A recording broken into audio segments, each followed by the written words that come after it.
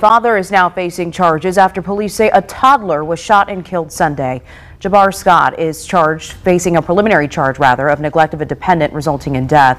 IMPD says the boy got a hold of a gun and accidentally shot himself inside the home on Keeling Avenue Friday night. Court records say a 2-year-old was also nearby when it happened. They say Scott sat the gun on the couch when he went to the bathroom. That's when he says the gun went off. Police say they also found evidence of cocaine use inside the home.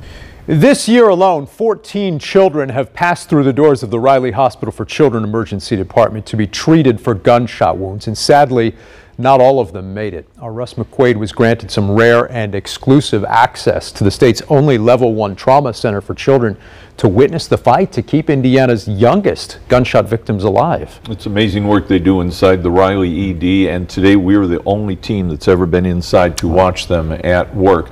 Riley tracks the number of kids who have been wounded and delivered to its emergency department. So far this year, there have been 7 accidental and 7 intentional pediatric gunshot victims.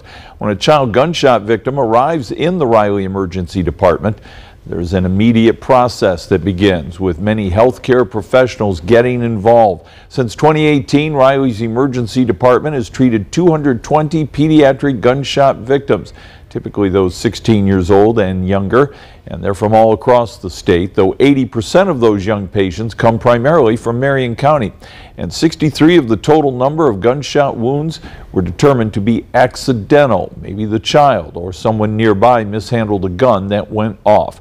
The Centers for Disease Control and Prevention report firearms-related injuries are the leading cause of death for Americans ages 1 to 19.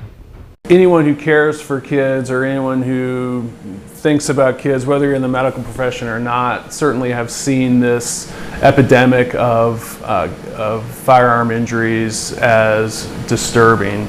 One doctor we spoke with this morning who works in the unit told me there's a better way to make a living than patching up kids with gunshot wounds in the middle of the night. Coming up at 5 o'clock, what the medical professionals who treat Indianapolis's youngest gunshot victims think about protecting our kids from injuries due to firearms. Aaliyah? Russ, thank you.